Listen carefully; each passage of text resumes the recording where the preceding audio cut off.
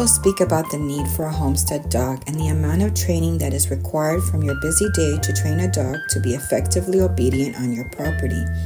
Living on acreage means that you still have to get your dog out to socialize them in the outside world so they can desensitize to all the world has to offer that they may become frightened of.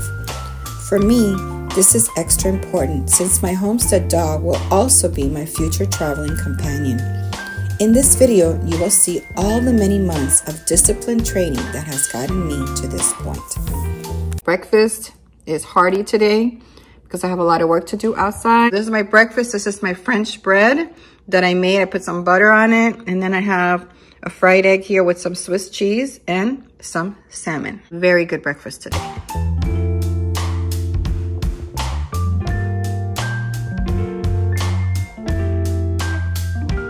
I'm in the park now, and it's Saturday, not Friday, like I was hoping to go, but I know there's gonna be more people in the park today. Today I wanna see what she does when she sees another dog. It's pretty bright this morning, so the lighting might not be perfect. You know, there's a lot of people that jog here now in the morning. They come out and they walk early. I used to walk at this park a lot, the trails and stuff. She's not ready for the trails yet. She's just ready to kind of walk around. And that's what I'm gonna do, is because she needs to get out of this fear stuff. Oh, she's barking at the bed with the dog.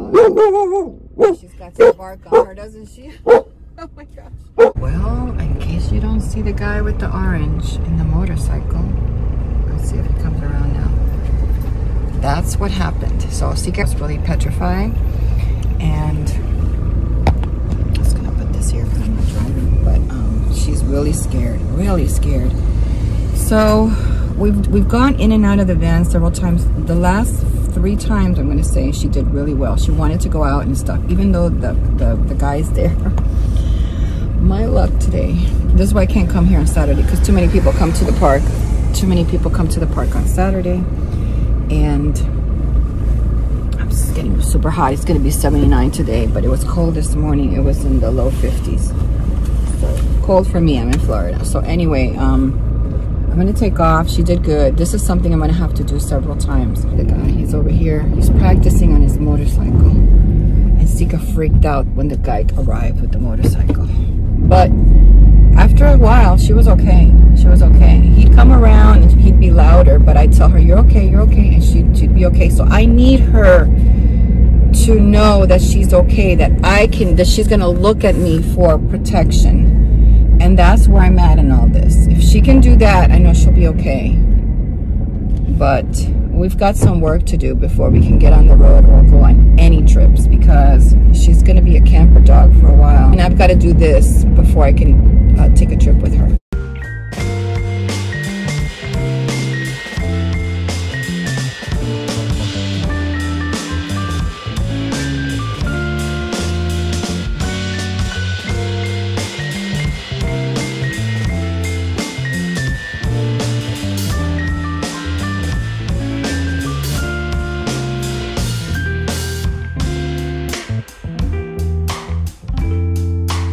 So I'm in my neighborhood. My house is over there. I'm gonna take Sika to the park, but I put the harness on her that I have. It's like a seatbelt harness. And I'm practicing with her. I still have to adjust it a little bit more. It's a little bit loose in the front. But that's why I wanted to take her for a walk to see what I have to do here before I take her to the park. See how she behaves today. I think this is gonna be way better for her, the harness, for walking and hiking, because she pulls too much with her anxiety. And I know that the collar is not good for her for that. She's probably too wound up with anxiety to even notice that she's choking. So, and this is a shorter leash. I can make it longer, but I'd rather her to be on a shorter leash. I want to start teaching her to walk closer to me. And this is where we're at now. And I think it's going to work well. I'm going to get to the park today, and I'm just going to sit in the van with her for a little bit so she can just get used to where we are, and then I'll take her out. I'm not even gonna take this off of her. I'm gonna leave this harness on her because, man, it was a struggle to get this on her today.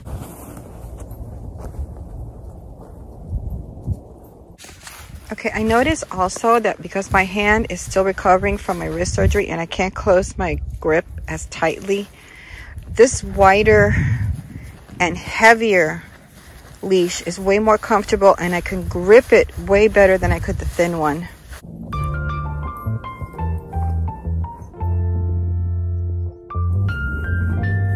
With the other leash, usually what I have to do is wrap it around my finger because it's thin and I'm afraid that it's going to go loose. So I wrap it a couple of times around my hand because I'm right-handed, but I feel like I need to wrap it because I'm not confident yet that she can't break loose from my hand that's still healing. Wouldn't you know if there's a... That's enough. Stop. Bark. Stop. No bark. No bark. You're okay. You're okay. See, the balloon is over here. Okay, that. There's the balloon, the pink balloon flying all over the place. So you can see that I have her harness on. She does so much better with the harness. And this is a seatbelt harness that I had for Muffin, but it was too big on Muffin. But still, Muffin used it maybe the first couple of times that we went in the RV, and then she just didn't use it. She didn't need to. She's the kind of dog that just sits still. But this is perfect for this dog. She's really doing well. We walked all around there, all around there, all around there, all around there. She's a little skittish, but she's getting confidence, and that's what I need. I need her to start getting confidence and confidence in me. All in all, I consider it a success, and many times more I have to continue to come here and bring her to places. Got to know that we're going to be traveling and visiting different places every day. It's not the same street, not the same yard, but every day is a different place, and she's got to be comfortable with that. And that's part of the training that I'm doing with her now.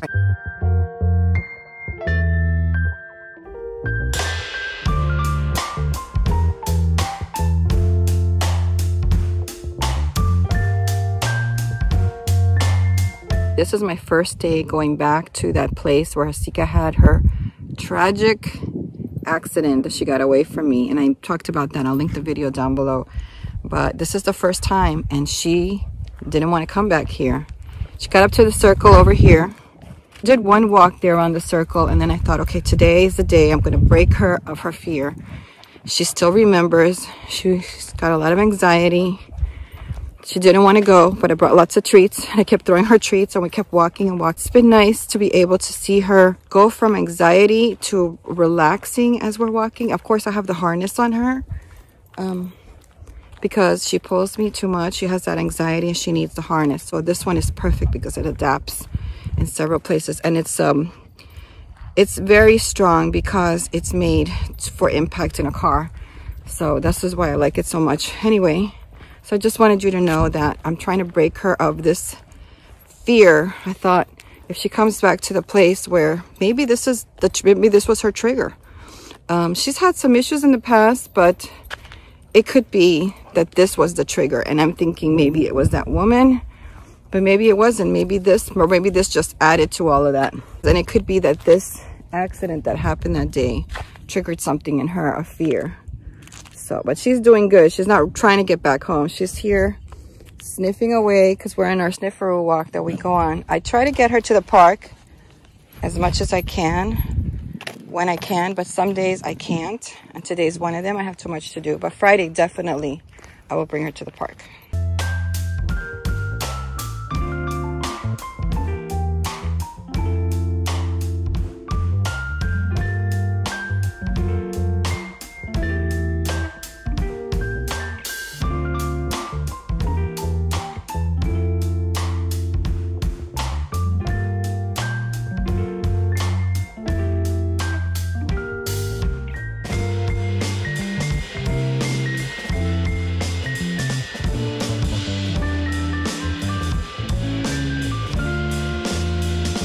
Things that a lot of people don't talk about is that when you are parked for a while with your RV, you have to continue to maintain the things in your RV. So in other words, I have to start up my truck twice a month, and I have to let it run for 30 minutes. If not, the battery dies. Trust me, on this channel, you have seen me kill batteries as a result that I wasn't doing that.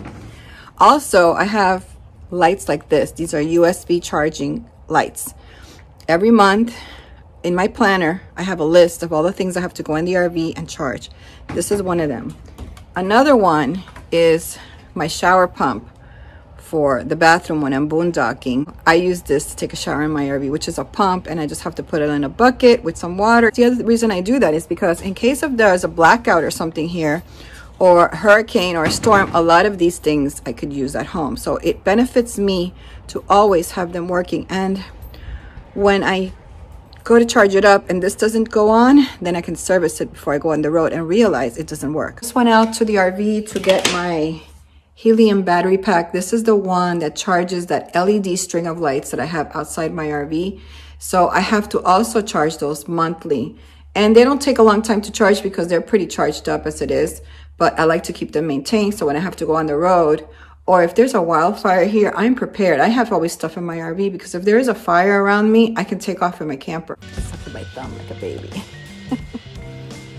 This product, because I bought it on Amazon. You want this? Okay, there are times where I have to get work done and she doesn't leave me alone. She needs something to bite, and that's when she starts biting my hand, and that's when I know she needs this. It can be with this for a good maybe 2 hours. I know Missy wants one because it smells really good, so I'm gonna have to get Missy a treat now. Only bone that she could chew that lasts more than 15 minutes, and I have tried them all. I've tried the collagens, I've tried the bully stick, but the bully sticks, man, her breath, and she goes to bed with me, and her breath is a stink bomb. This is a pretty good product. This lasts, she's over there chewing it up now. She's gonna be at that for quite a while.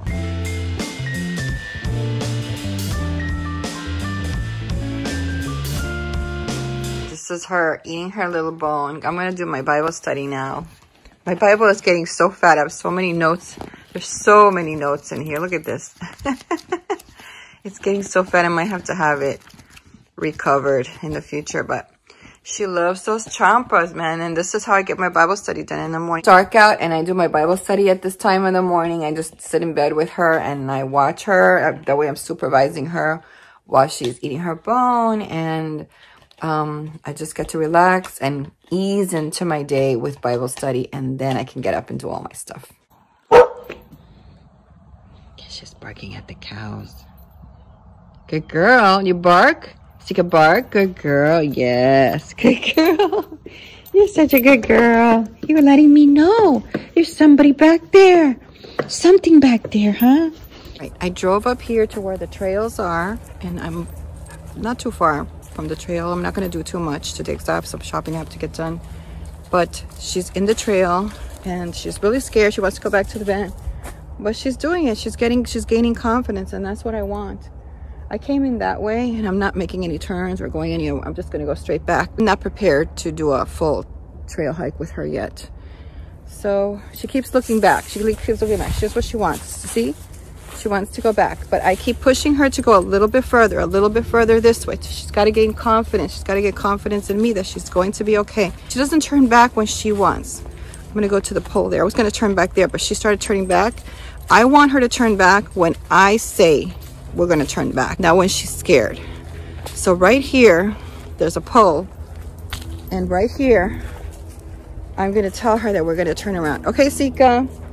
Sitka, we're gonna go to the van, okay? All right, let's go, come on. No pulling, no pulling. She starts pulling, she's like, right away, I start the van, and she starts like, she's ready to, look at this. Look at this. All right, I gotta hold her really tight. Just wanna show you, this is the name brand of this. And it's adjustable from here. And it has, this is for the seat belt. This is where you clasp it on.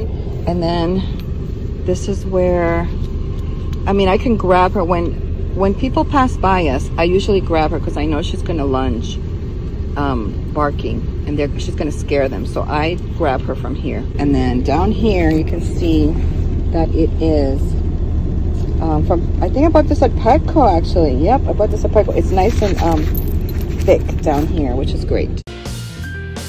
Can't do a lot of filming because I can't put the camera down because I'm focused on Sitka and my hand, and I'm using my left hand, not my right, because I can't close my hand all the way. So I got to be able to grasp her because she pulls hard. I just want to show you what I'm going through. So she is petrified at the maintenance lady over there. And she's just not, no bark, no bark, no bark. Look at her pulling, look at her pulling, look at this. And I have her on a short leash. and I'm gonna move her from here. So these are the struggles that I'm going through with her. And for some reason today I thought it was gonna be easier because she's already walked this. She's already familiar. I keep telling her the same thing. No, no bark, no bark. I wanna move because that noise she doesn't like. My van is over there. I think you can see it right there. This is her. She wants to go back to the van. There's a lot of people here. There's some people doing like yoga and stuff there. This is like the end of the trail here in the woods. Most people go in the other way and then they come around this way.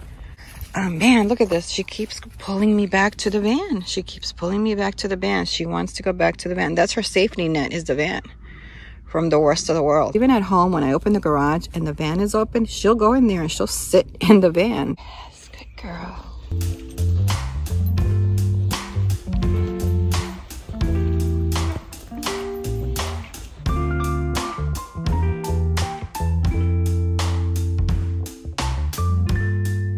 I'm not even like taking her anywhere. I'm just letting her just sniff, explore, but there's none of this. Come.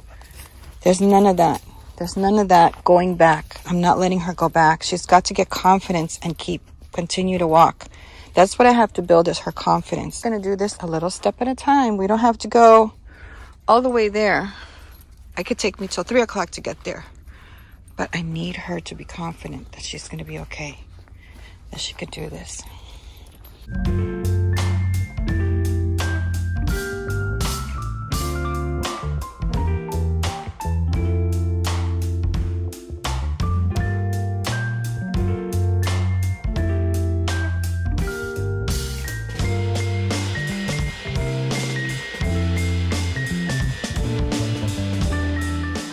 You did good.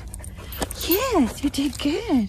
She stresses me out, I will tell you. She probably picks up on a lot of my stress because I get stressed too. Because I get stressed to see her like that. Oh, is that a mosquito? Oh, it wants to eat my eyeballs. I don't know if you can see it. Is my finger right there? Oh gosh. I got a splinter in there and I can't get it out. I've done everything to get it out and it's really bothering me today. And this leash keeps rubbing against it and it's just been annoying. So, okay, I think she wants to keep going. I'm with her on that. She wants to keep going. I'm good. I'm good.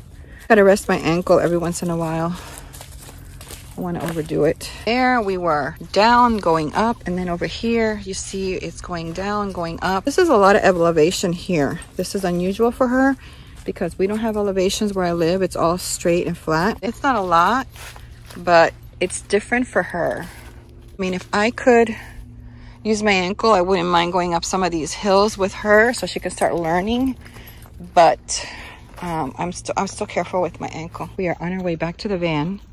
She did really good. She's probably very thirsty and I keep telling her, where's the van? Where's the van? I want her to take me to the van because if she ever gets lost, hopefully she will go by the van and just get under the van and wait for me there. Sika, where's the van? Can you find the van? I love to see her doing this because that means she's calm enough that she wants to explore. Where's the van? We'll find the van. Did you find it? Where's the van? Find the van. Find it. Find the van. Good girl. Yes. I want to take her out to the other trail when some of these people are leaving. So she's drinking water and I'm giving her a break in her safe place. And then we're going to go out and do it again. Forgot that I need to bring like mosquito repellent. I know I was bit over here. I know that I've seen a couple of mosquitoes. Now we're going to do the other side of the trail because all of those yoga people they were out here in the parking lot doing yoga. These women doing yoga in a parking lot. Like, for that I might as well stay home. You want to go outside? Are you excited to go out? You look like you want to go. Sika, want to go hike? Should we go already? Are you rested? Are you rested? Look at her. She looks excited. I think she really likes it. You see right there, there's a little squirrel and a crow and they're playing. Isn't this cute? Oh my gosh, I was so, oh, they're trying to get at each other's food. Oh, they're sharing now.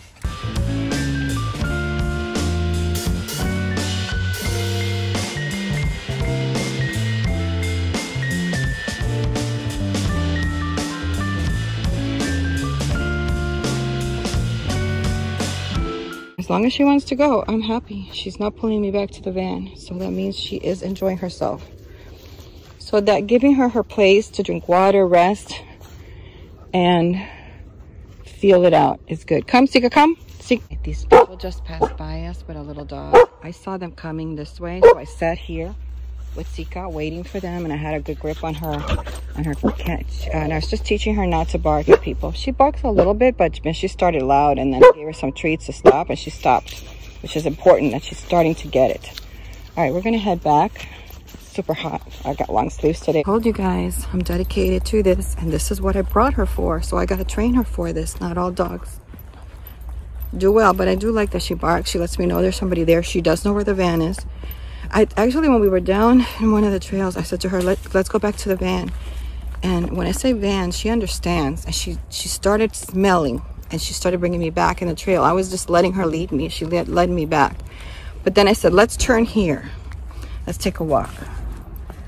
Okay, sometimes, see, that freaks her out. That freaks her out. Okay, you're okay. You're okay. You're okay. You're okay. Let's go over there. Come on, take a walk. You're okay. You're scared. Okay, you're okay. You're okay. Come, Sitka, come. You're okay. Good girl. Oh, you're such a good girl.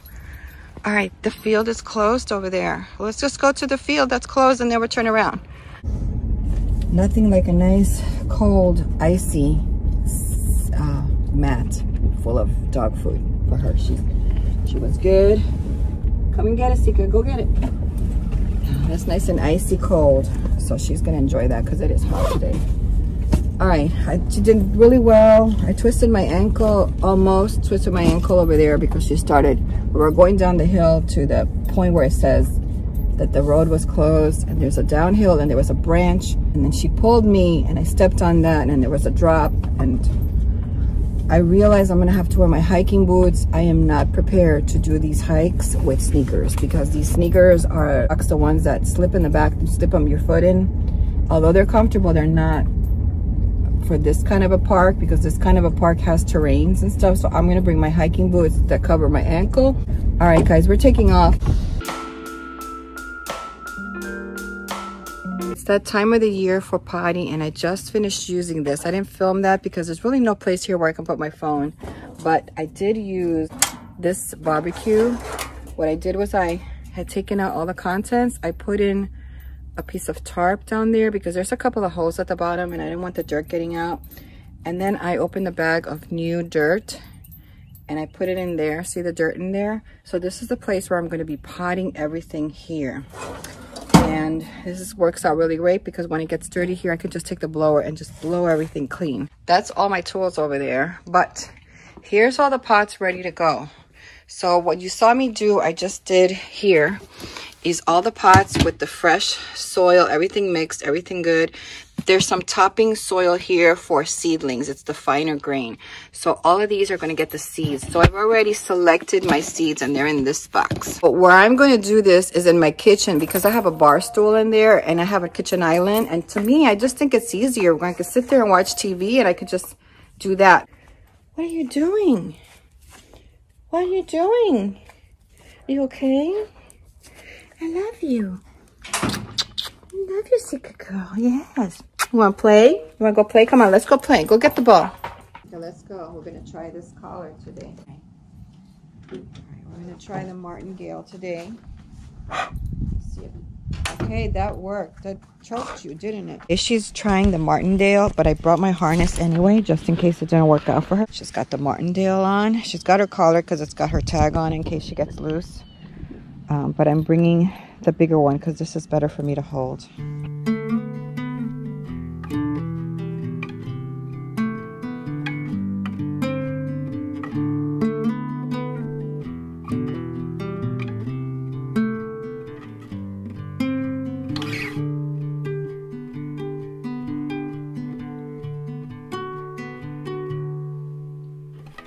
Charlotte, you're getting the hang of it. Look at you now, you're doing it. Charlotte, brave enough to admit what you want from the moment. So keep going, kid. The world may not have noticed yet, but I did. Charlotte, it's been a hard month. Noises in the night, we all slept rough. Charlotte, it's beautiful, isn't it? The